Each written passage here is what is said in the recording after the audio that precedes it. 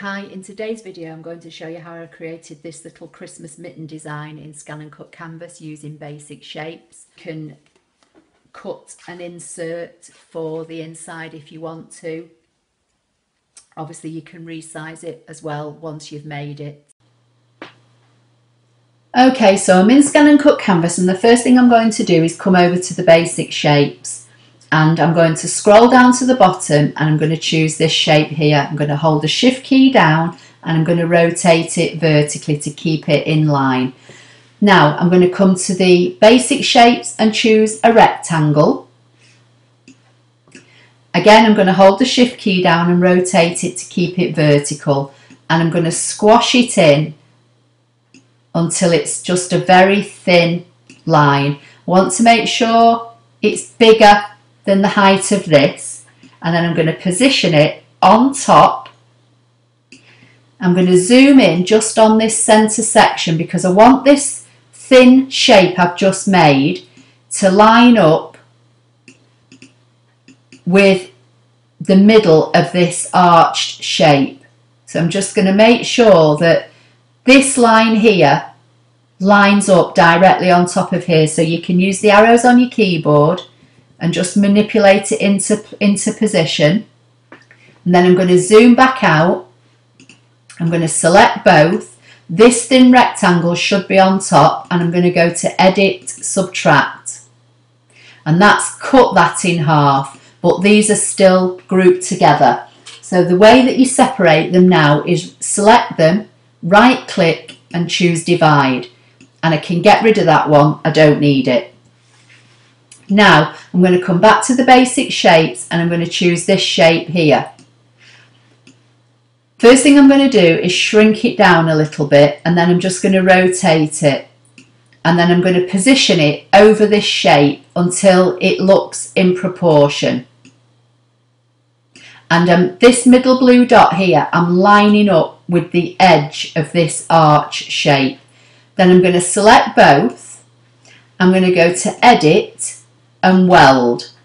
And if it looks how I'm expecting it to look, I will leave it like that. If it isn't, I would hit undo, and then I would manipulate this a little bit more, you know, move it higher or lower, however you want.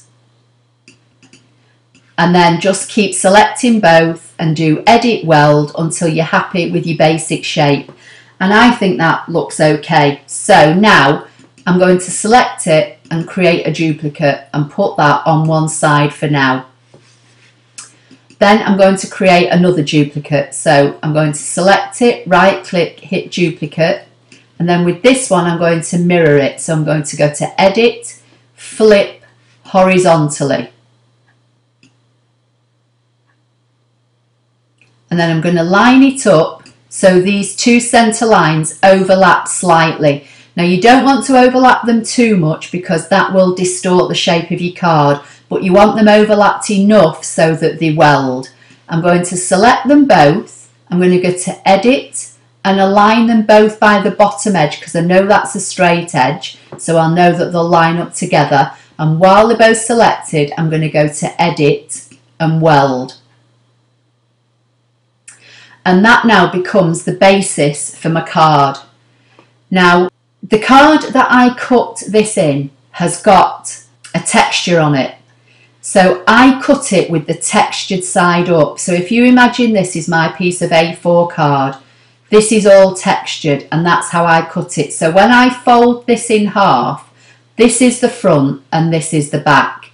And I want a matting layer. So that's not going to sit on top of there. So what I need to do is flip this. So select it, Edit, Mirror, so it's the right way round for a start. And now I want to make it smaller so it sits within this main base card shape. So with it selected, I'm going to come to Edit, Create Offset, take it down to 0.08 and say Inward, and then say OK. And then I'm going to get the smaller shape, and again, just for the purposes of the video, I'm going to colour it green so hopefully you'll see it better. And that is what I cut in the pattern paper.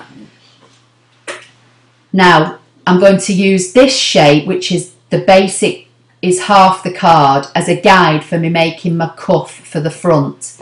So I'm going to come over here now, I'm going to choose the scallop rectangle and I'm going to position it roughly over here and I'm going to take it down in size so it overhangs this base card ever so slightly. I didn't weld this to the base card, I just did this as a separate piece and I only put it on the front of the card. And I'm going to position it until it kind of looks roughly right. Then I'm going to get another rectangle. I'm going to squash it down again to make it just a thin shape. Select it, position it over the scallop and just line it up with what will be the base of this card here. Move that out of the way. Select both. This rectangle has to be on top. This thin long strip rectangle has to be on top of the scallop for it to subtract. If you do this and you do edit, subtract and it disappears, it means that you've got your big scallop on top of your thin rectangle. So just realign them as I've shown you in other videos. So again, that's split that in half, but it's still grouped together. So you right click and you choose divide. Now I can get rid of that because I don't need it. This becomes the cuff which I cut in white card that sat on top of the front of my card. But again, I put a matting layer on it in pattern paper. So again, I want to select it, go to edit, offset, take it down to 0.08 and choose inward and say OK. And that creates my matting layer. So the black is my base card, the green is what I cut in blue pattern paper, this smaller shape I cut in blue pattern paper and this I cut in white card. Now again, if you want an insert for your card, select your main body of your card, go to edit, offset, take it down to 0.08 and say inward and say OK. And then I select this and I make it red. As I've said in previous videos, the ScanNCut cannot cut by colour, but for me it's a visual aid. So when I save this up here and I give it a name and I save it, if I come back to this in 6 or 12 months time, I know that anything that's on my screen in red is an insert, anything that's in green is a matting layer. So I just colour them all to suit.